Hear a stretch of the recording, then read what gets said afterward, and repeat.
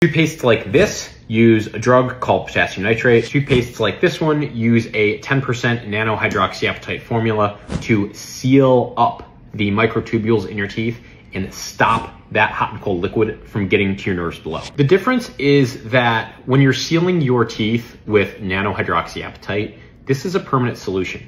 So these hydroxyapatite particles become part of the surface of your teeth because they're able to fill in these microscopic tubes. Crazy other thing is that by remineralizing your teeth with nanohydroxyapatite, this is how you can actually reduce cavities, and it works in a completely different way than fluoride. Nanohydroxyapatite can give you the added benefit of making your teeth appear whiter because it is filling in the surface with more of that tooth material so it can reflect more light. If you want to stop your teeth from being sensitive, you need to block these tubes within your teeth. If you want the best protection from sensitivity, just look for a toothpaste that has a 10% nanohydroxyapatite formula.